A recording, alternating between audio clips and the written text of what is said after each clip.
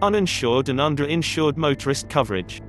When you're injured in a car accident caused by another driver, you can legally sue the other driver in most states to collect the fair value of your injury. If that driver has auto liability coverage, his policy pays you on his behalf, up to the liability policy limit he purchased. The economic value of your injury equals your out-of-pocket expenses, plus compensation for your pain and suffering. But what if the other driver has no insurance at all? Or what if the insurance limit he has is less than the costs of your injury? You can get a legal judgment against him and try to collect it from him personally.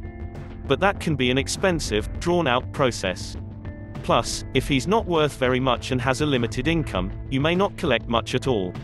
Fortunately, your car insurance policy can solve the problem if you buy adequate limits of coverage.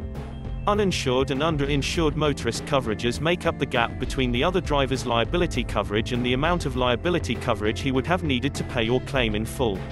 How do the two coverages work? Say you're injured in a car accident caused by a driver who runs a stop sign. The economic value of your injury is $450,000. Now assume that you bought $500,000 of both uninsured and under-insured motorists coverage under your auto policy. First, for an underinsured motorist, you collect for your injury from the other driver's insurance in the amount of the other driver's liability limit, say $100,000. Then, you collect the balance of $350,000 from your own insurance company under your underinsured motorist coverage. Had the other driver been without insurance, you would have collected all $450,000 under your uninsured motorist coverage.